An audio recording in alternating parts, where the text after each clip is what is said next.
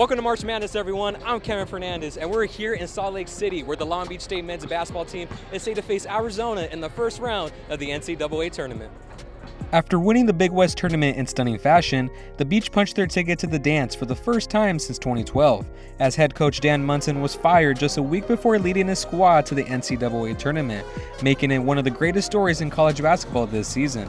Now the team is here in Utah ready to face Caleb Love and the heavily favored Arizona Wildcats with a chance at the Cinderella story here in March Madness. Fans and students of LBSU traveled all the way to Salt Lake City to support the team as they warm up for the big game with the entire nation tuned in.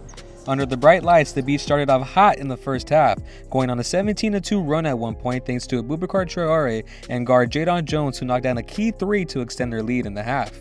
However, the Wildcats took over as they absolutely dominated the second half, going on a 24-2 run of their own, a lead the Beach couldn't overcome, ending their magical run this season. Nonetheless, Long Beach State fans are so incredibly proud to reach the biggest stage in college basketball. This one's special for me because I'm from Salt Lake City.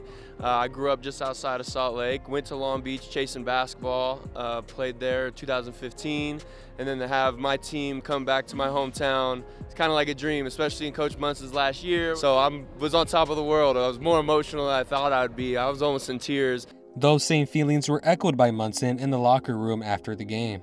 It was emotional in the locker room, but I made them look me in the eye because there was no heads down, because I can't be more proud. This group needs their heads up high, and I want to thank them for the ride. Jadon Jones also describes what this team meant to him. We're a family, and we stayed a family through everything. And, you know, if you saw the locker room, you would see a family. You know, we love each other. We love this game. We love Coach. Reporting from Salt Lake City, Kevin Fernandez, Beach TV News.